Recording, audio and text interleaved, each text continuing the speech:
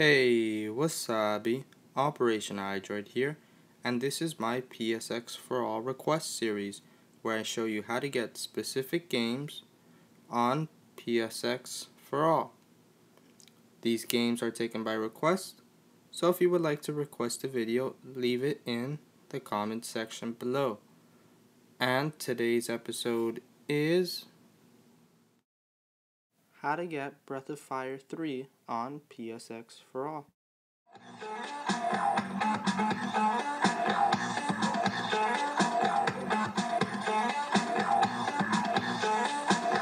Okay, so to get this to work, we're going to need three things. The first one being PSX4ALL, the actual PlayStation 1 emulator, and the application that we're going to use to play the game. If you do not have that, there will be an annotation on the left or a link in the description. We'll also need iFile, file browsing system, which we'll use to put the game in the right place. If you do not have that, there will be an annotation on the right and a link in the description. And lastly, we'll need Safari Download Enabler, and to get that, you'll have to go into Cydia, then into the search tab and search Safari Download Enabler. It's the first tweak. It's completely free, so go ahead and install that. Then we're going to have to go into Safari. So go ahead and click the iPhone's native Safari application, and when it opens, type in the URL coolrom.com. just as I am doing here, and it will send you to their mobile website, which is fine because their mobile website is very easy to use and perfect for us right now. So here we'll have three options: ROM search, emulators, and ROM files. Now we're going to be using the ROM search for this video, so we're getting Breath of Fire 3, so just go ahead and type that in there and click the search button, and now we'll search for it in all the ROMs in every system they have. And I think I spelled something wrong, or I typed it in wrong, or they have it under another name.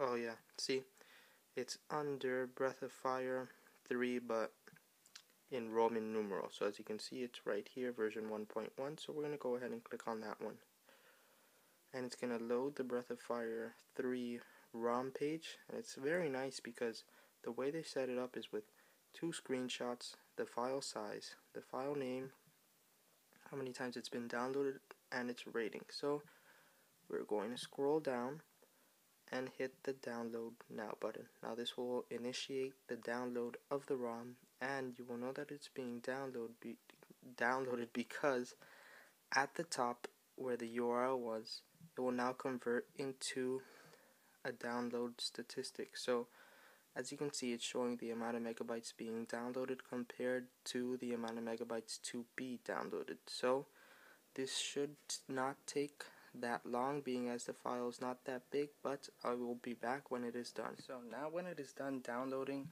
the ROM, you'll get a screen like this, and from here what we're going to do is we're going to click on Open In, and then the Finder option. You only have this option if you got Safari Download Enabler. Now when we open it, we should be in VAR Mobile. If you're not, then go all the way back until you can't go back anymore. Then from VAR Mobile, we're going to click on the Media folder, then the ROMs folder, then PSX folder, and from here at the top right, we're going to click Save. And now we can go home. From the home screen, let's click on iFile, and when you open iFile, you should be at VAR Mobile. If not, then click the house at the bottom, and it will automatically redirect you to VAR Mobile. From here, we're going to click on the Media folder, scroll down the ROMs folder, then the PSX folder, and there's our Breath of Fire.7z file. What we're going to do is click on it and then unarchiver. What this will do is that it will extract the files that are in the .7z file into the PSX directory. So basically there's files inside the file we downloaded, and we want to get those. So for now, we just wait until this finishes. It should take 2 to 5 minutes, and I'll be back when it is done. So you will know that the file is done extracting when At the top right, you're able to click Done now, and also at the bottom it says Finish with result code 0. So we're going to click Done. Now from here we can delete the .7z file that we had because we do not need that, and free up some space. So slide to the right, click Delete, but this will not permanently delete the file. To delete it permanently, click Edit, then the trash can, and empty the trash. And we're done. So now we can go home and into the PSX4ALL application. But before we go in, we must check that it is not open in the multitasking bar. So as you can see, PSX4ALL is open in the multitasking bar, so we're going to kill it by holding it and pressing the red minus.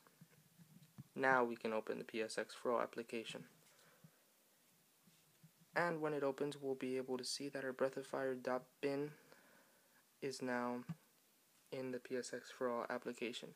So there's 2 tracks to it, so basically when you're done with the first track, save in the game and then load the second track and load the save. So now the game is fully playable. I can click on it, click portrait and no sound, and the Sony PlayStation logo will appear. I mean the Sony boot logo. Now the PlayStation logo will appear, and then after this the game will run. So then you guys can see that the game is running and that it runs at a pretty good speed. It might lag a little bit because I'm recording the screen of my iPhone 3GS, but be assured that if you're using an iPhone 3GS or above, it will run well.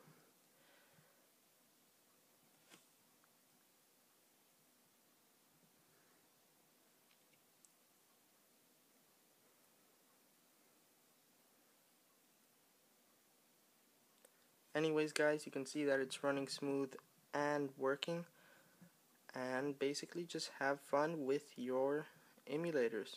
Peace.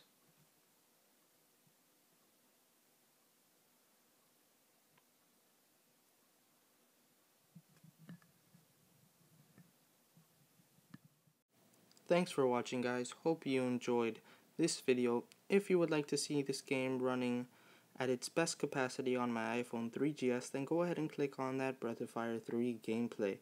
Also at the top I have 2 videos that you might enjoy, so just click the one that you feel fit to watch. Anyways guys, if this helped you or you liked the video or this worked for you, click that like button, and to see more videos like this or other cool videos, hit that green subscribe button.